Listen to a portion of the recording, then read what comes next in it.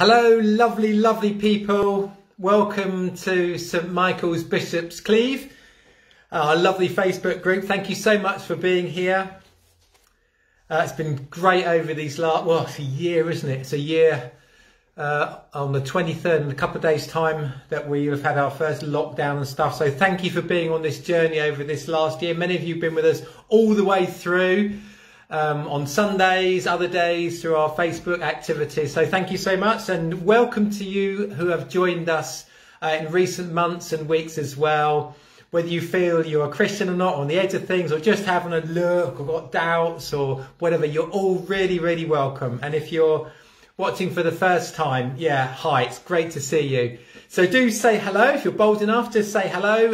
Again, as I often say, it's just lovely for other people to see you signing in and saying good morning or something like that. Maybe recognizing people from the church family that you haven't seen for months, or just seeing other people there is just lovely. So thank you to all of you. Do comment as you go through as well, and I look forward to sort of picking those up later on. And if you're not watching live, or you're watching some other time in the day or the week, then you're welcome to. Hope this time for you will be an inspiring and an encouraging one. So just to say, if you're watching live, we do Zoom chat and coffee straight after this time, so an invite will come up for you. If you've never been before, you'd be welcome to come and join us for just a short time, or pop in and pop out, you know, whatever suits you. So we are, well, I'll come to our story in just a moment. I pray that God blesses us though, as we just share this time together. And maybe you're able to take this time as a little bit of oasis of calm, if you like. Sunday morning, if you're watching live, the regular time for you just kind of pull aside from work and other activities. And so if you're there and you're able to be quiet and relaxed, then bless you. And if you're there trying to watch today and there's all sorts of things going on around you, then bless you too. May there be some snippets that you kind of pick up that may give you something to think about and chew over in our lives. So I can remember, a long time ago, when I was about 12 years old, something like that, had been a Christian, young Christian for a little while, but had gone away on this kind of young people's Christian weekend thing. It was brilliant. We loved going on these weekends down to this place in Kent called Hildenborough Hall. It's a beautiful building, and we used to play games and sing songs and do Bible stories, and we loved it, all with our best mates. But I remember coming back from this particular one, and I kind of shudder to think of it right now, because we were stuck in a traffic jam, and I was so kind of fired up about my faith that I can remember getting out of the car in the traffic jam and going along some of the cars and giving people like a kind of religious Christian tract, little booklet thing for them through their window to look at. I don't know what they must have thought of me. And then when we got back to school, I can still remember it vividly now, putting on my school uniform, in my blazer, and in my blazer top pocket, putting this little Christian booklet there. It was called, for those who've been Christians for years, you'll remember it. It's called The 4 Spiritual Laws. And it was an introduction to the Christian faith. And I poked it out of my blazer pocket because I wanted people to see it. It was bright yellow, and ask me about it so that I could tell them about Jesus. I don't know how successful of any of that stuff was, but I don't know. And I'm quite proud of my playful, naive enthusiasm, if you like. But maybe that kind of thing would have been seen as being a bit pushy and putting people off. I wonder what impression of God you've had over the years, maybe going back a long way because of a Christian that you knew or met, or the way that a church treated you.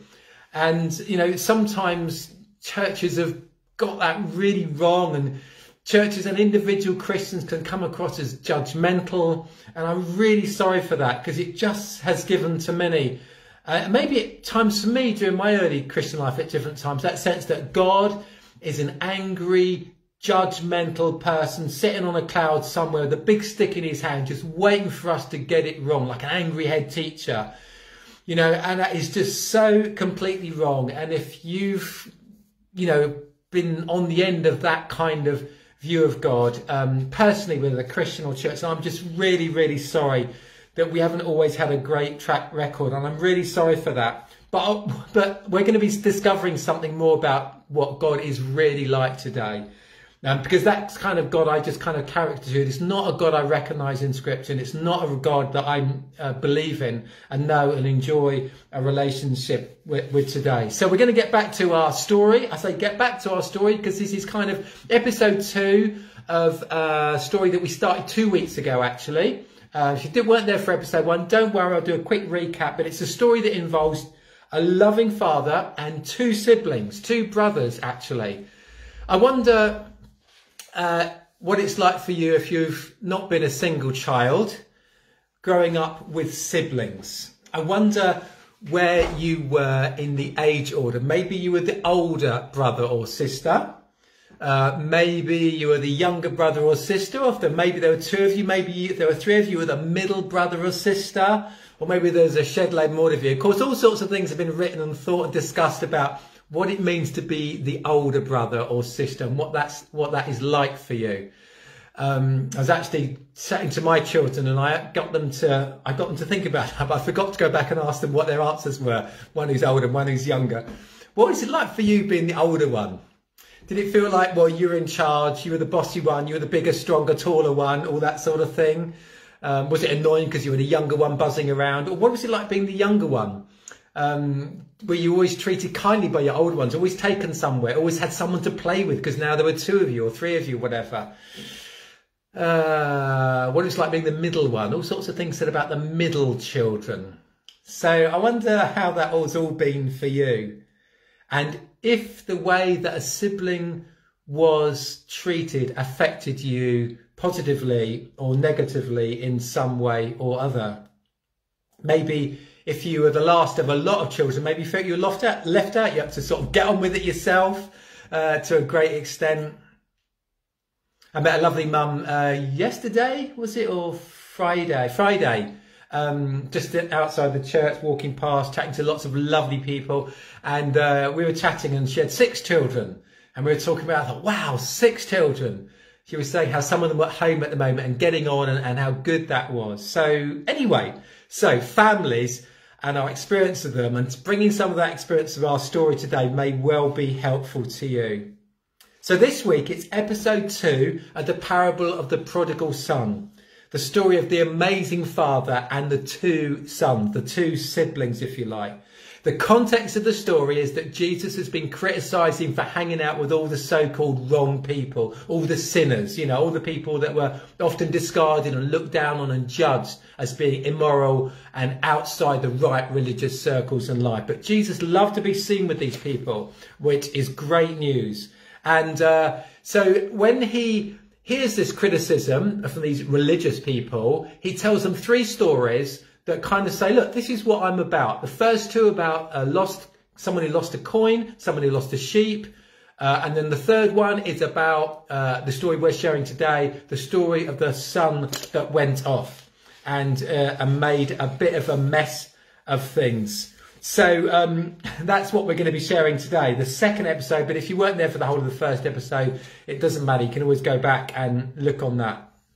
So maybe this story of the older son, though, is the one that Jesus was maybe trying to get his listeners to identify with.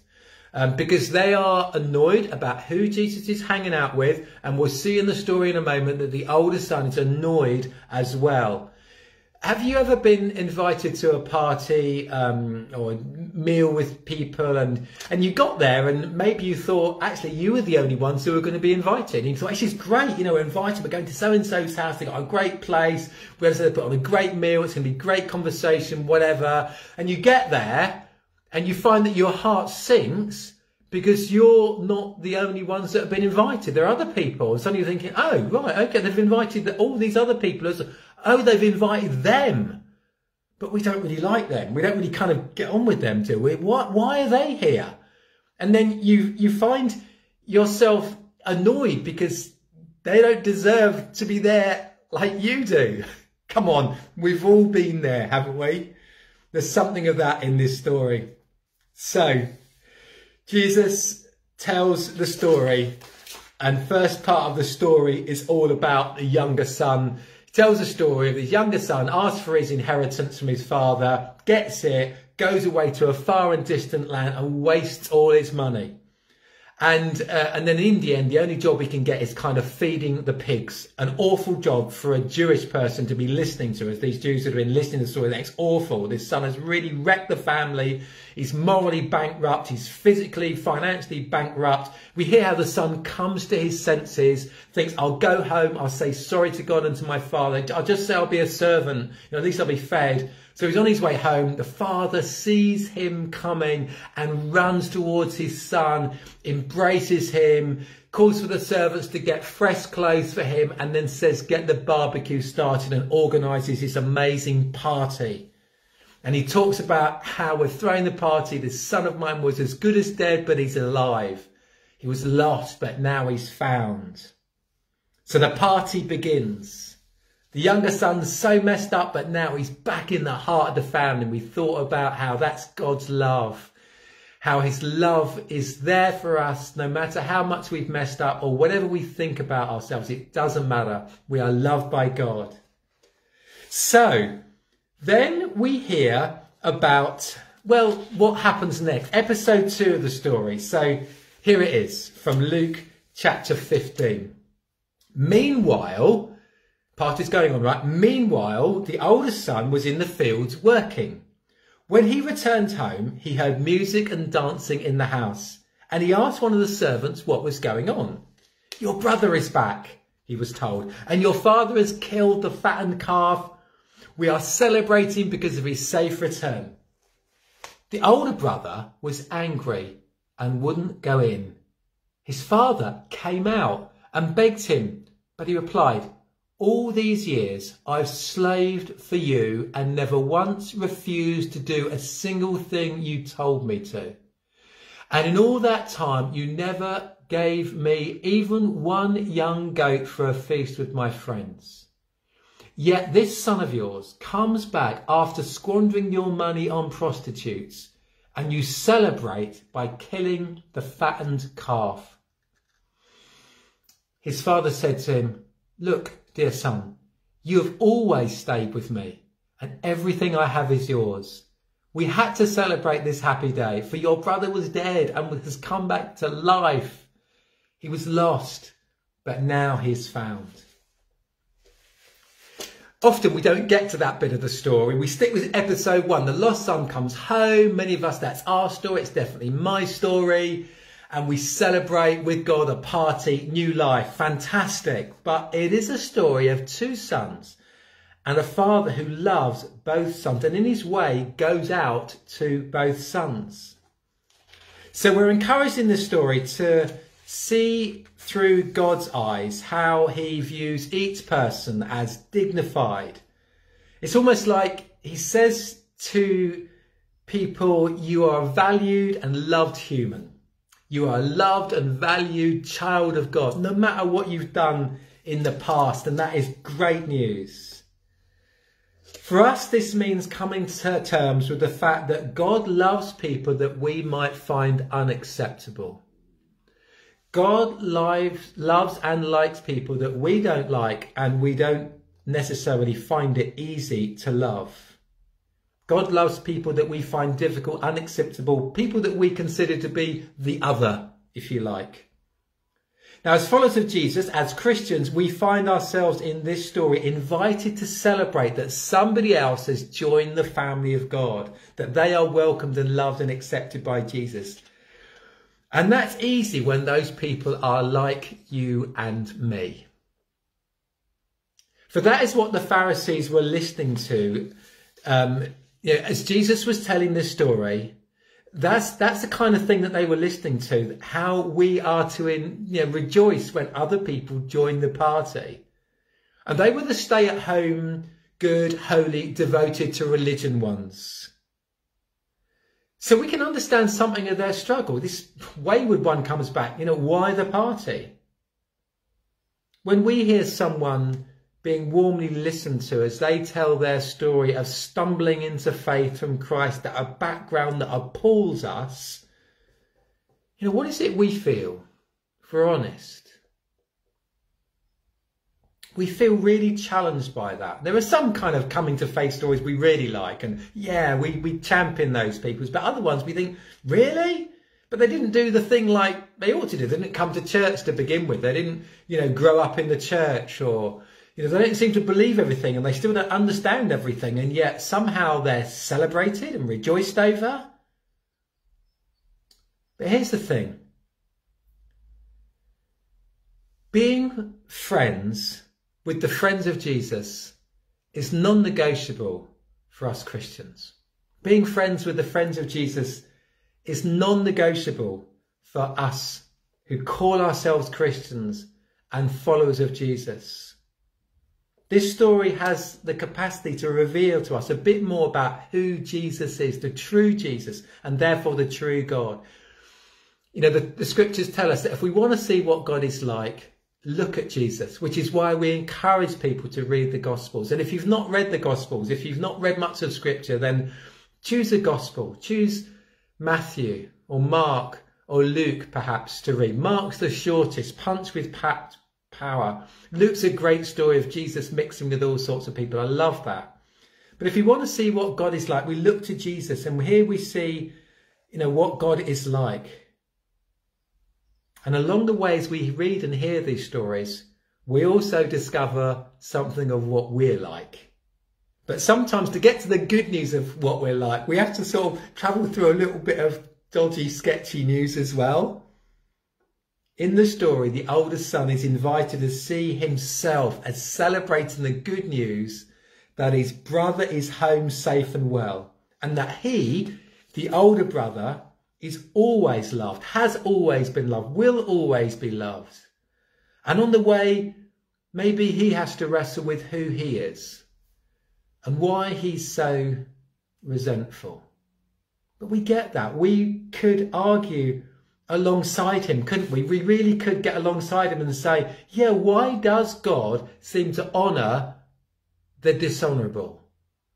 Why does God, not just honour us who have been faithful and true and dedicated believers and have done the right thing? Of course, the Jewish faith at that time, particularly, culturally, doing the right thing was so important. And they would have known of the scriptures that talked about good children who honour their parents, good people who do all the right thing and keep the rules and regulations. And that stuff can be important. Yes, but not to the exclusion of other people. So we do get it where the older son's at. And I think it's really important that we own that we wrestle with this stuff. Who is this God? And what is he like?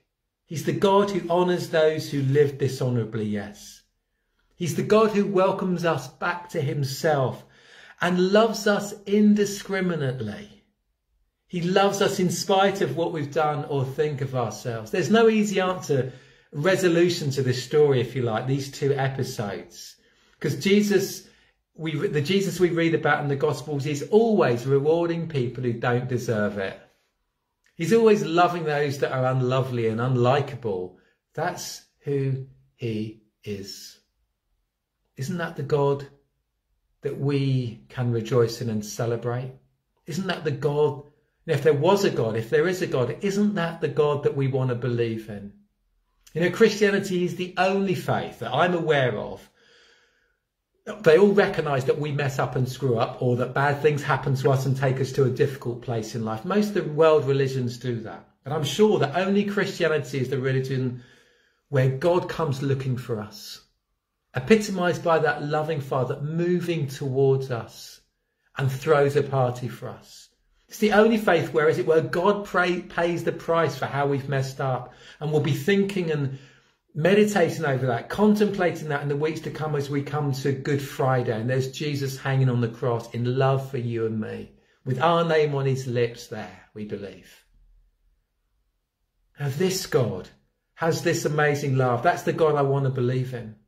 The God that loves Malc in spite of some of the things I did and in spite of some of the things I became, that loves me now, forgives me for my past, manages my present and promises me a great future, eternal future with him. That's what I'm about. Because of Jesus, not because of what I've done, but because of what he's done. Because of the Father loving to the Son.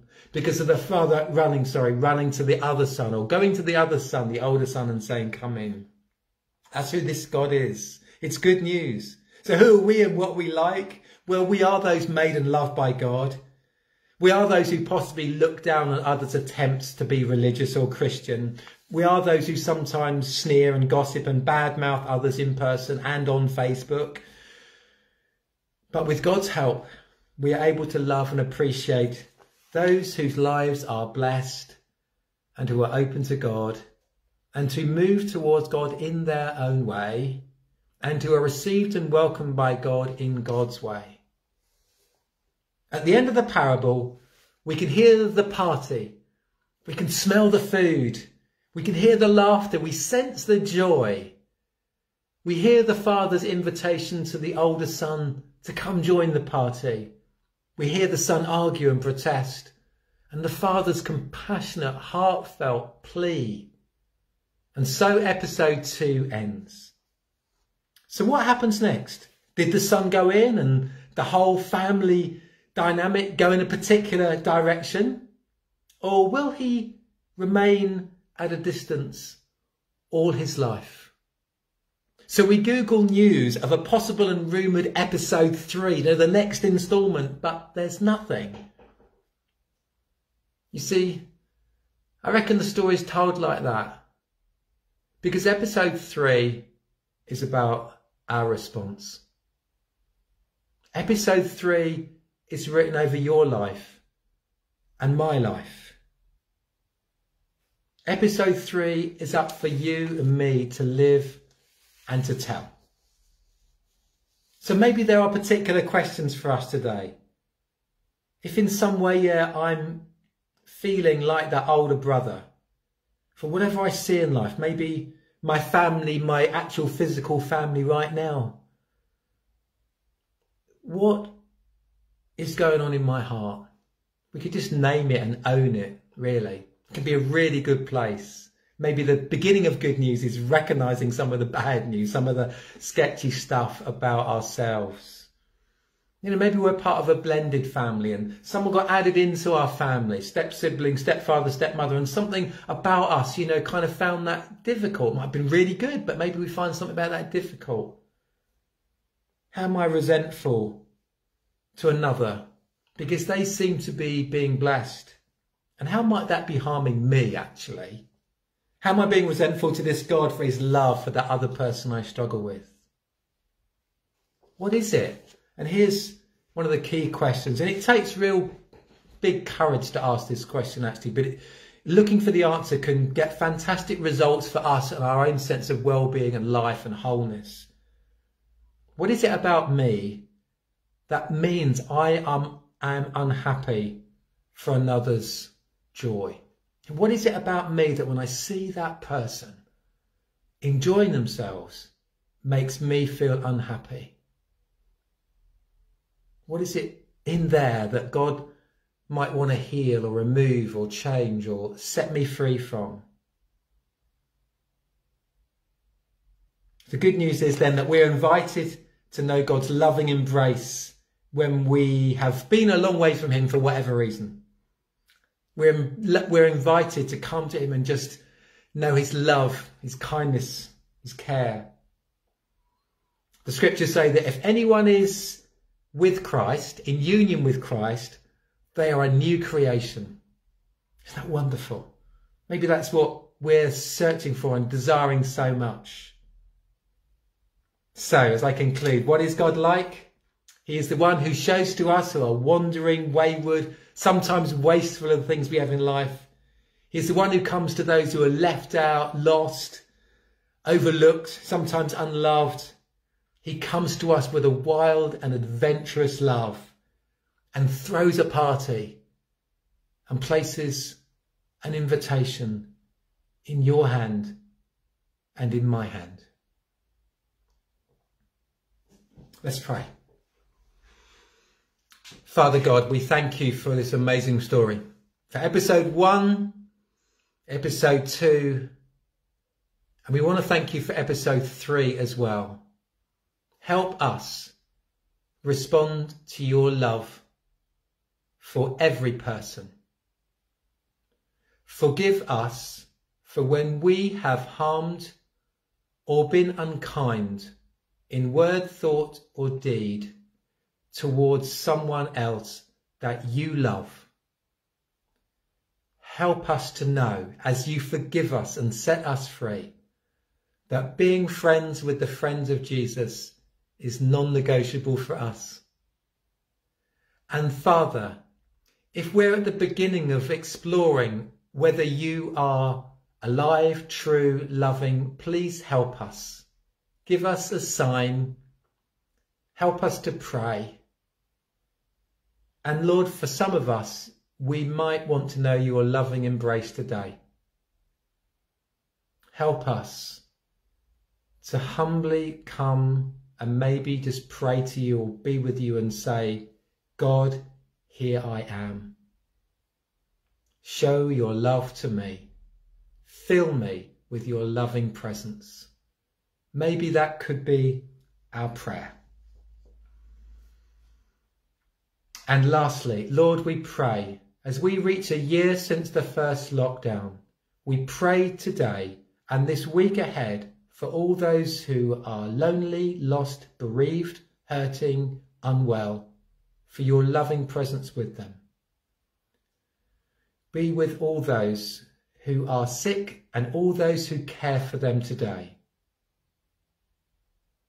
And Lord, help us still to celebrate the good things that you still give us, even in these times. Amen. Thanks so much for being here and watching. If there's something here that you think you've heard from God or that might be interesting to somebody else, invite them to have a look, send them the link, invite them to join our Facebook group. Let's grow the family, people, and share the love.